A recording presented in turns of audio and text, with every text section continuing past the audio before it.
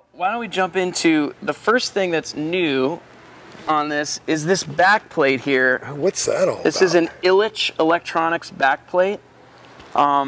This guy makes these in California, and it is I don't even really know how it's working. I think it's like an extra coil maybe, and it cuts Your the team hum. is giving thumbs up. Yeah. But apparently it cuts down the hum on the Strat. But I can tell you that it really works, and I feel like since I put it in right before this tour, and now the sound of the guitar, I think because there's like not buzz at every particular or every possible volume, it's like the whole sound of it is much better and more beautiful. And I used to play a lot on the middle pickup, which I still love, but this neck pickup now just sounds so clean and beautiful to me.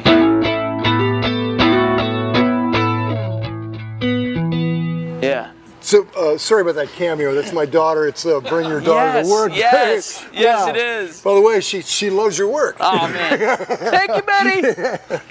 Okay, so are these true single coils in the guitar? Yeah, they are. This is just the stock Strat, you know, but... Because there is no 60 cycle hum. Yeah, it's totally, and even if you step on it, you know...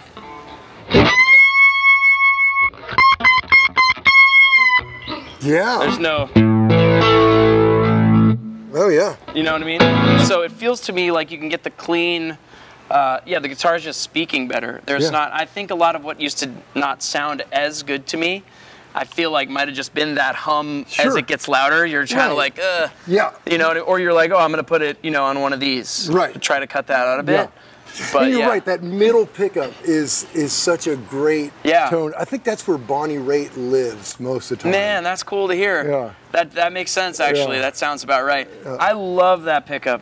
I guess I'm like, oh, is that too nerdy? But then I'm like, what are you talking about? That's what we're doing here. Yeah, trust me. Can't get too nerdy for this bunch. My friend Corey Wong made a whole thing about this position, you know, and it's like, he's like, okay, well, you know what? Middle position. Yeah, he's pretty comfortable with nerddom. I know, I love it, I love it. But I do like, I like each position for different reasons. Sure. And actually, now that I have this hum cancel too, I'm using a lot of this